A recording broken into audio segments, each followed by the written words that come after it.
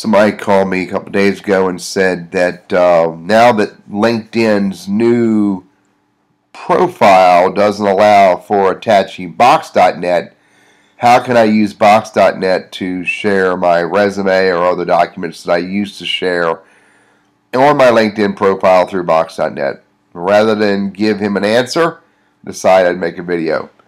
So with the new profile, if I go look at my new profile, you can see that there is no place for Box.net. It doesn't show up anywhere in my profile, no matter how I looked. However, there is a section called Publications, and I now have, as I misspelled my name, I now have my resume under Publications through Box.net. So let me show you how I did this. First of all, go to Box.net, go to where your folders are, where you can find the document that you used to share, and mine's right here. I'll double click, and there's the document that I want to share. I'll open it up. Over on the right, you'll see this link right here. This is copy and paste this link in your email or email client to share this document. So I'll select that, Control C. I'll close this. Now I have this link.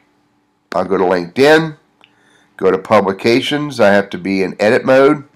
Go back up top, edit profile. When you're in edit profile mode, you can go define projects, which is down near the bottom of mine. Find Publications, hit add. My resume by Teddy Burris. Give it a date if you wish. This is effective January 1st. And then paste that URL there. Some descriptions. My professional resume, current as of 12/12/2012, and save. And there it is there. I added it. Teddy Burris, my professional resume. So I hope this is useful.